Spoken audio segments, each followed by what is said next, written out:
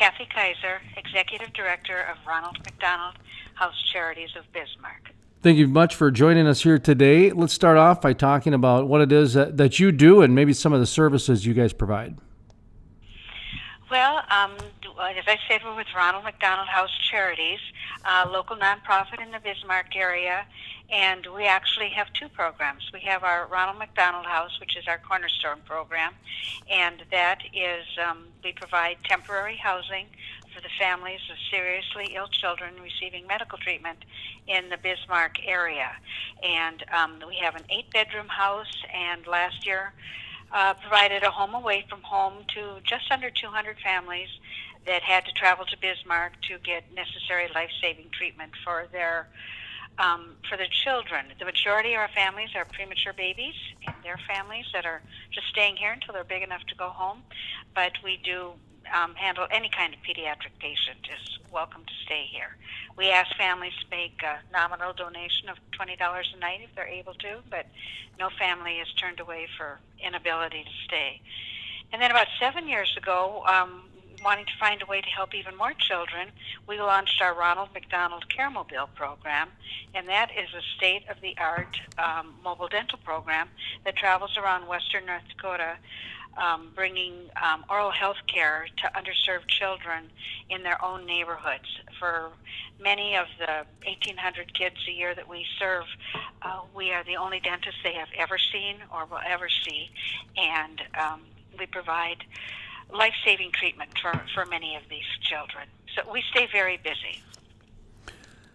Now we're going to talk about Giving Hearts Day in just a moment, some of the, as well as some other ways to donate throughout the year. Of course, Giving Hearts Day is one of those days where captures a lot of people's attention, but we also like to mention that charities like yourself accept donations all year long, and I imagine there's even probably a signature event that you guys are a part of. Maybe not, but a lot of times the organizations like the Ronald McDonald House do. Before we get into that, I'd like to talk about some of your sponsors. You and I have done an interview in the past, at least we were talking a little bit before we got on the air, and we discovered that it was probably 3-4 years ago on a donation XTO made in regards, I think, a $25,000 donation to the Ronald McDonald House. Talk to me a little bit about some of those donations, maybe some of the bigger donors, the smaller donors, just ones that really kind of help you guys either day to day or in a pinch, or that donation that allowed you to go to that next level. Just take some time and thank the people. Well, there are so many, and of course, when you start making a list like this, of course, you never want to leave anybody out, no matter what happens. I know, it's so hard, isn't it? But I know, yeah. You mentioned XTO; they were wonderful to us. Whiting Oil out in that part of the state too has also been very generous. You mentioned our signature event this weekend by our #1 supporters and have been forever. The Dickinson Rough Rider Commission is hosting the cabin fever benefit at the Eagles Club in Dickinson this coming Saturday, February 9th, and they raise a tremendous amount of money for us every year. And they do that as a sort of a pay it forward, because so many of the families that we serve are from the Dickinson area, and they come and stay for us. And they have been doing this now, I believe this is the 27th year of the benefit coming up this Saturday. And it's just a great time, and tickets are available, and there's a live auction, a silent auction, dance, breakfast, a barbecue, and all sorts of great fun going on. We have so many wonderful donors, large and small. We've got churches that support us. For our Care-Mobile program, we have to give special thank you and acknowledgement to the Otto Bremer Trust and Basin Electric and Power Cooperatives, Thomas Rasmus Leach Foundation. You know, just there are so many terrifically generous organizations and foundations and individuals in this state, and we are so grateful for all of them. How when it comes to Giving Hearts Day, are you guys, I believe you're participating this year, aren't you? We have been a part of this from the first moment that we could be a part of it. I think this is our 8th year to be involved. The first year they expanded to Bismarck-Mandan, we were already good partners with Dakota Medical Foundation and Impact Foundation in other ways. And we signed on with a small group of Bismarck nonprofits that were going to participate in that first year, and formed a collaborative of our local nonprofit agencies, and I say we had probably under 10 the first year, and I think this year we have over 40 that come together as a group and work as a group. And of course, we're hoping for donations for our own nonprofits, but it's so nice to be able to present a united picture to the community of, well, actually the whole state, and invite people to, the way I look at it, I like to invite people to shop through the list of nonprofits that are available and, make their donations to, as many as they are attracted to at that moment. It's just a great way to introduce people to other charities that they might not have thought of donating to. And everybody has their own strategy when it comes to ways to garner attention or get support, that sort of thing. And sometimes it's as simple as sending out emails and newsletters. Other times, the symbols and who knows, a Main Street band just to try to get attention. It's all in good competition and good fun, because at the end of the day, it's one of the largest donation days, at least in the Upper Midwest. And are you guys doing anything? Have you guys done anything in the past as far as a little bit more activity-wise to get that kind of attention? And maybe are there years where you didn't do as much? Talk to me about just some of the either social or community activities you guys have done on that day. Well, of course, we rely upon our volunteers and our board members to become involved and to spread the word with their friends and family and their coworkers and people that they see. We do pretty much what the other charities do with reminder notices and emails to our former donors about what we're doing, and to remind them of when the happy day is coming. This year, of course, we're hosting with the other Bismarck nonprofits a legislative day, which we have done in the past, and the governor and the first lady usually kick it off for us, and just a chance to visit with the legislative members from around the state, and we usually get some good publicity from that too. We put up the lawn signs like other people do in town, and wear red and just about the buttons to remind people and anybody we run into about what's going on this day. And it really is a sense of community celebration.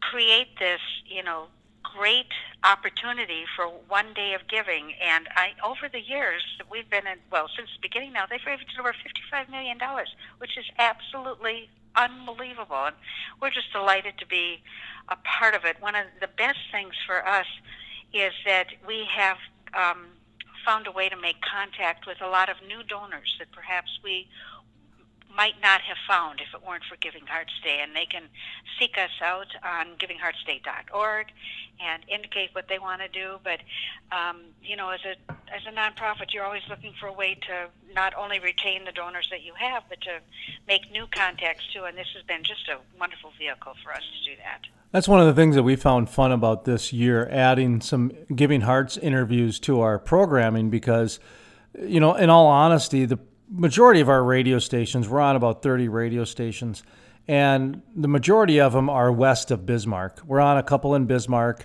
1280 AM, and then you start heading west, and that's where primarily they are. They're in Dickinson, Williston, Sidney, Montana, Miles City, Montana. We're talking eastern Montana, and then down into the Black Hills, South Dakota, and into Wyoming.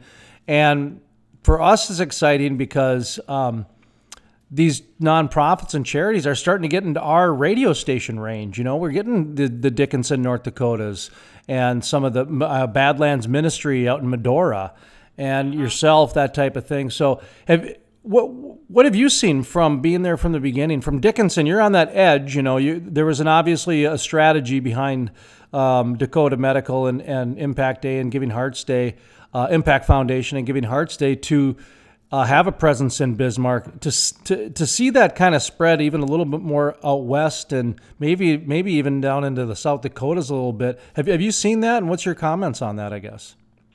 Well, having been, as we said earlier, part of it from the start, I think that our Dickinson friends only joined us a couple of years ago, as did the Minot group too, and it's just so gratifying to see the response that Dakota Medical Foundation has been able to generate, and the Impact Foundation by this wonderful program. And it's especially great because there are certain criteria involved in becoming a Giving Hearts Day organization, but there are very large charities and very small charities that all participated. And especially for us with our collaborative out here, we've been able to come together and share ideas and talk about what does work and what doesn't work. And as you mentioned earlier, some of that good-natured competition that goes in to see who can come up with the best ideas or raise the most money or any of those fun things. We all benefit, and we're better because of that, and that sense of community esprit de corps, just to celebrate this one day every February to help as many people as we can in the state. All right, final question here, and it's more of kind of allowing you to give yourself a pitch so people can donate all year long as well as on Giving Hearts Day.